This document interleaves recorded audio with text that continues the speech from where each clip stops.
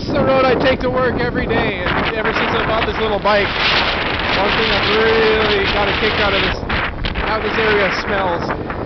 It's like, this is the shrine here, and it's just this massive forest. I don't know how many hectares it is, but just driving past it, it just smells nice. And it's, you know, mid-April as I'm speaking right now.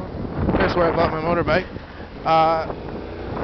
It's just a lovely smell. The flowers are out, the plum flowers finished blooming, and the sakura just sort of finished blooming. They're all falling off the trees. Yeah, and it's just like, it's about as big as Central Park in Burnaby, and it smells about the same. So yeah, it's a nice ride every morning.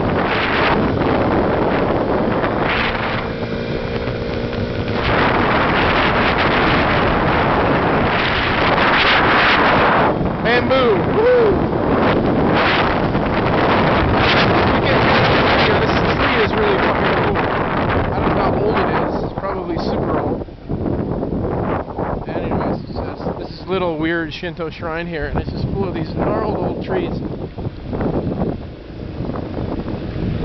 I don't know what the shrine is for. Probably some familial thing where you go there and high-five your dead ancestors. Or I don't know exactly what you do, but you know,